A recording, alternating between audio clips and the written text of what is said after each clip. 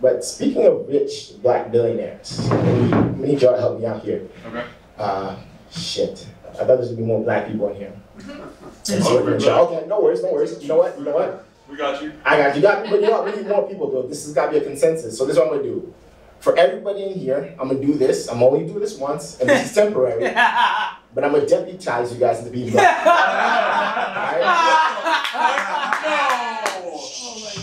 I want too many people to hear this. All right, so raise your right fist, please. All the white people in here, raise your right fist. Raise your right fist. Your right, raise your right fist. Raise it. Repeat after me.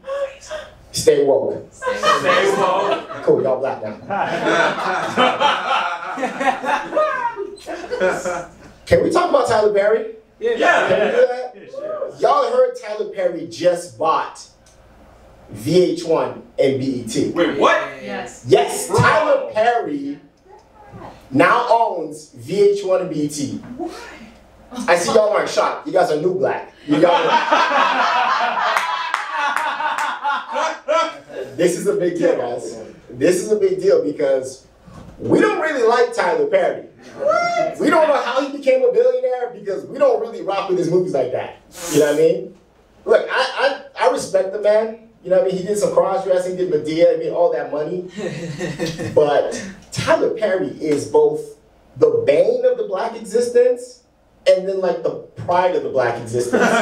You know what I mean? I'm so torn. Because he's managed to do great things that I'm just like, damn, like Tyler, like, your movies are terrible, but you kind of putting people on the map.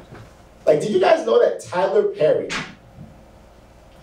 bought a Confederate army base and then turned it into one of the biggest privately owned movie studios? Yeah. Isn't that wild?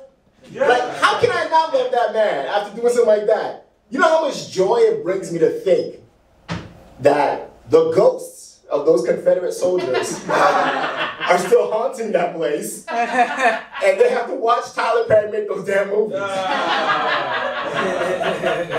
Like, I think that is its own private hell.